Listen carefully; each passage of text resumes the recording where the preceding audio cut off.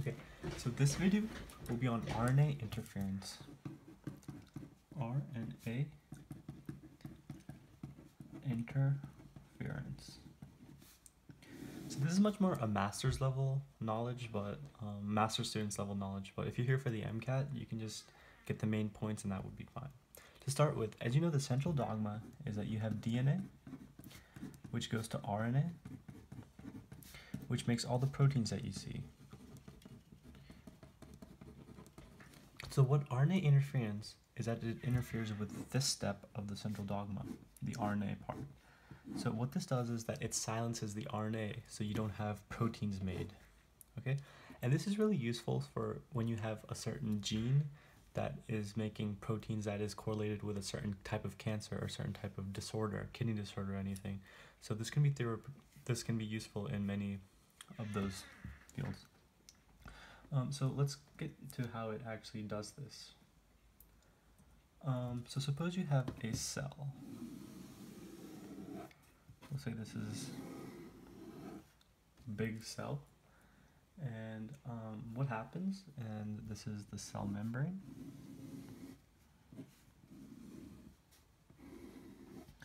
So this is just the mechanism on how this occurs, okay? So first you have this thing called a double-stranded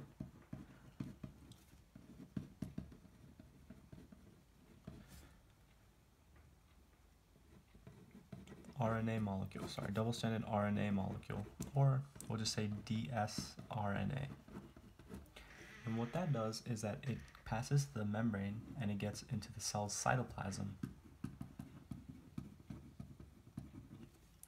And the first thing that happens when these dsRNA or double-stranded RNA gets into the cell is that the first step is that it gets automatically cleaved by a ribonuclease known as dicer 2. And this is a ribonuclease.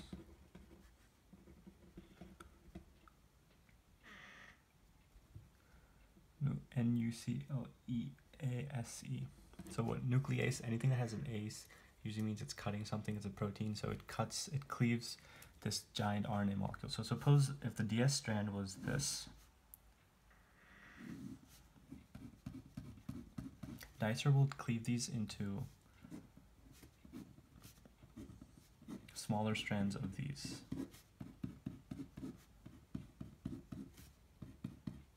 And after it's cleaved, it's not known as a double-stranded RNA. These small segments are siRNA, or small interfering RNAs, or siRNAs. So just to review, you have this double-stranded RNA, or the dsRNA, that comes into the cell. It gets cleaved by dicer 2, which is a ribonuclease, and you have many of these small interfering RNA molecules. And these are usually around 21 to 25 nucleotides long. So these are really tiny particles. And what happens next is that these siRNAs actually assemble with a protein component called, so let's just write the protein component. So the second one is these siRNAs couple with, it's called an RISC, or an RNA induced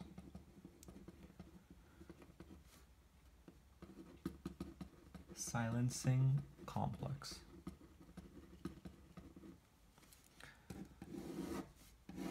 So RNA induced, that means it gets induced by, or it interacts with these siRNAs and it silences the mRNA. So what happens is that these siRNAs will interact with this RISC protein. So we'll just say this was step 1, the cleaving. Step 2 is these siRNAs interact with RISC proteins.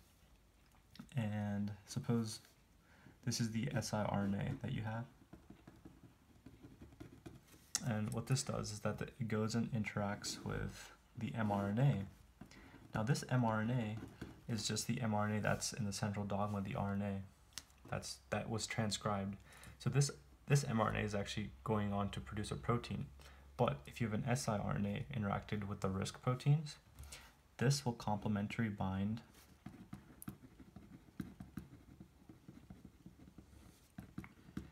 to the mRNA. That this could be for anything.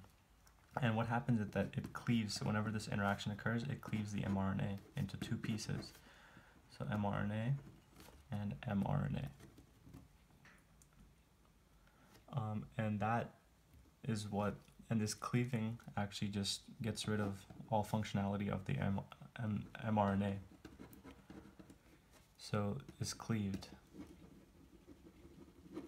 So if this mRNA becomes cleaved, you can't go on to translate the mRNA to make proteins. So this is the basic mechanism on how this functions. Now, let's just go through it one more time just so you understand. You have this double-stranded RNA come into the cell, then you have this dicer 2 nuclease, which cleaves this double-stranded RNA into many small interfering RNA molecules.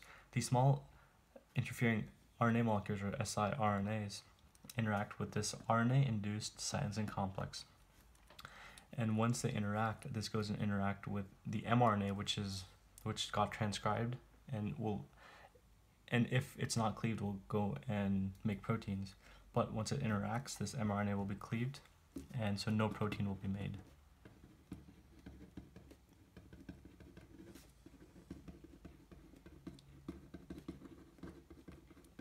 So this is how you get genetic silencing.